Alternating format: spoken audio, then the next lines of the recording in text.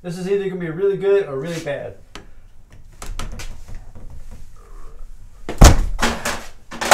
Hello and welcome to How To Automotive. In today's video, we're going to be checking out Vampire Tools 7-inch screw extraction pliers. Also, I got a pair of Knipex or Knipex Tools twin grip pliers.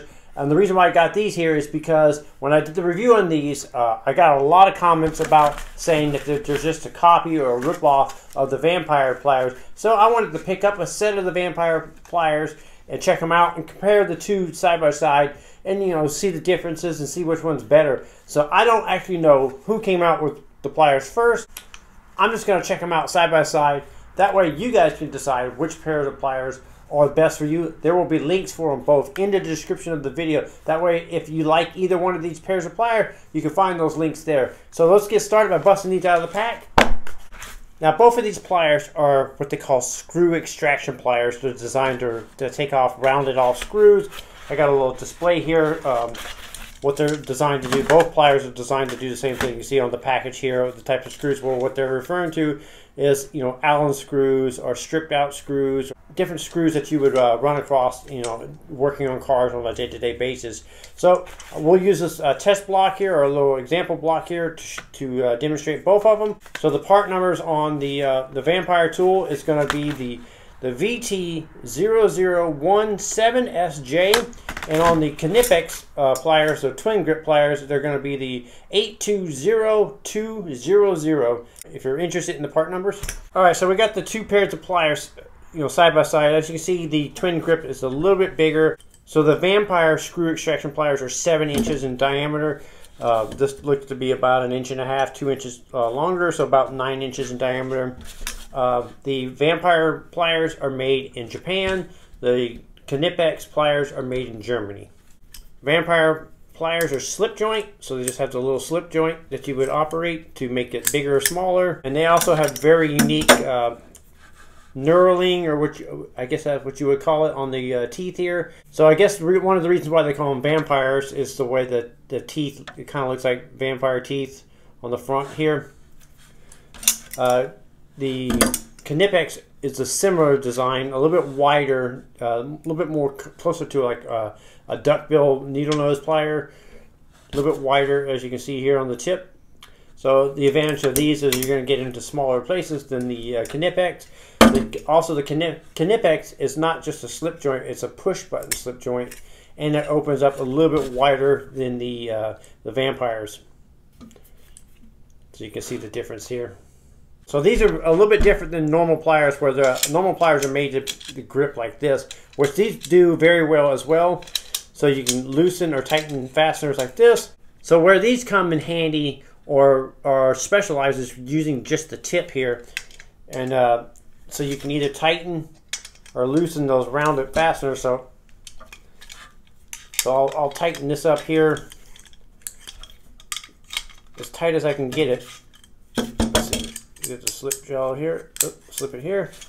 So I'll tighten it up as tight as I can get it, like that. Now I'll see if I can loosen it with just the tip.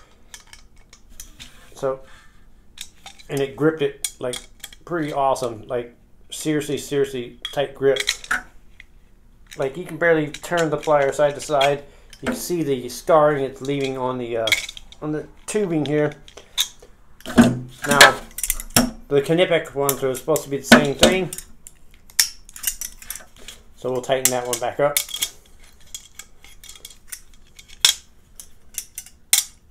Tighten it back up. So I can probably get a little bit more, yeah, I can definitely get a little bit more clamping power on that. Now, like, no problem with that. Same thing. Let me get it at the lowest setting here. That you can't turn it. The grip is about the same. I would say this a little bit stronger with the Knipex, and that's probably because of the reach on the handle here. Now, one of the I guess I would say the advantage that the Vampire pliers have is they have a little bit less likely to pinch your finger if you were on a fastener and you were to slip and it would grip. Especially if you're holding it back at the back. Knipex does, or Knipex does a really good job of it as well.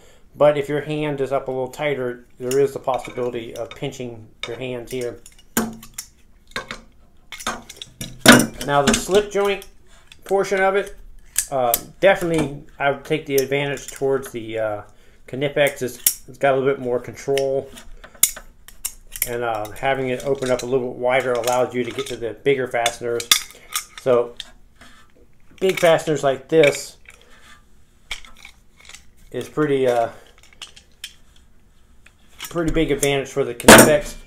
Let's see, we'll put this on the largest section, and as you can see here, it barely fits on there. Let's see if it will get on here. It does fit on here. This is about a 9/16, or that's probably about a 5/8. Yeah, it's a 5/8 bolt. So this is it's already rounded out, but we'll see if there's the tip. It got it free, but it was easier on my wrist, and I was able to put more torque with the Knipex pliers. All right, so in my rafter here, I screwed in a screw here. It's almost flush. It's not quite flush. I'm going to use a twin grip, grab it right here, and literally see if I can hang from it, just holding the pliers and the tip. So I'll do the same thing with this, and I'll switch over to the Knipex and just see if the grip is strong enough for me to hang by the pliers, just like that. So first up, it's going to be the Vampire pliers. I'm going to hang from that screw. We'll see if this works out good. I'm not sure if I'm going to put it on the... I think I'm going to put it in the bigger selection. Let's see what would be the best gripping position. I think that's going to be the best one. So I'm going to see if I can hang from that. This is either going to be really good or really bad.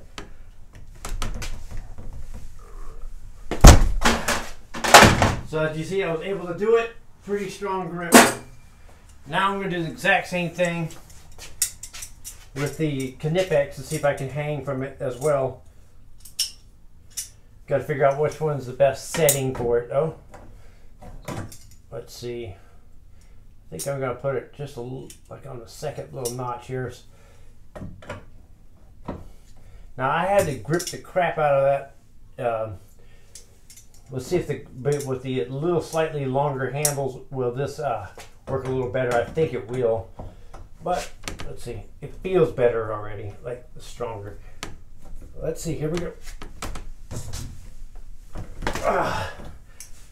I think the Knipex won that challenge. Both of them successfully did it, but I was a little bit easier on my hand to grip it, without slipping. So both of these pliers run roughly within $1 or $2 of each other in price. They're just slightly under $40.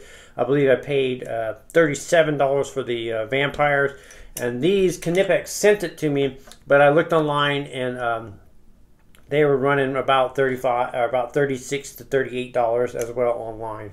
So they're very comparable in price. So Knipex has a lifetime warranty on theirs, and the Vampires have a 4-year warranty on it against defects or anything like that. So advantage would go to the Knipex, especially at the price. You got lifetime warranty versus a 4-year warranty.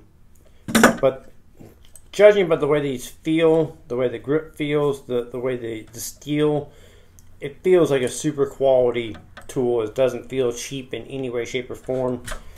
Same thing with the Knipex or Knipex pliers here. They feel, you can just feel the quality. The weight is roughly a little bit heavier with the Knipex, but it is slightly bigger. Like I said, if you like either one of these pairs, I will have links for them down in the description of the video. I'm Brian Nesson from How To Automotive. I'd like to thank you guys for watching and encourage you to subscribe. That wasn't smooth.